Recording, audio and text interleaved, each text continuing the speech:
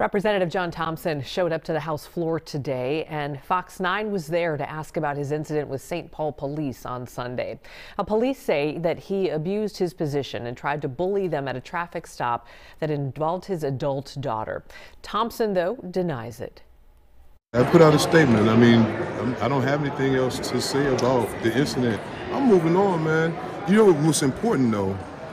Here's what's really important. Is my daughter and her mental health, right? If we can find resources for her and her mental health, and like we can deal with the tickets, still we can deal with that in court, but her mental health is what's more important to me. She made it home safe. Now, Thompson, a Democrat who caucuses independently, won't say if he'll allow body camera video of that incident to be made public. Our political reporter Theo Keith asked him. Will you allow the video to be released? I'm not making no more statements, bro. Will you allow the video to be released? I'm not making no more statements. Yeah, you got my answer. You're blocking me. I got a meeting, bro. I got to go. I'm too busy. Will you allow the video to be released?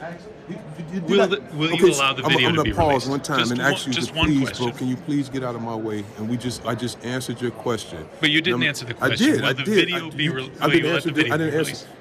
No comment.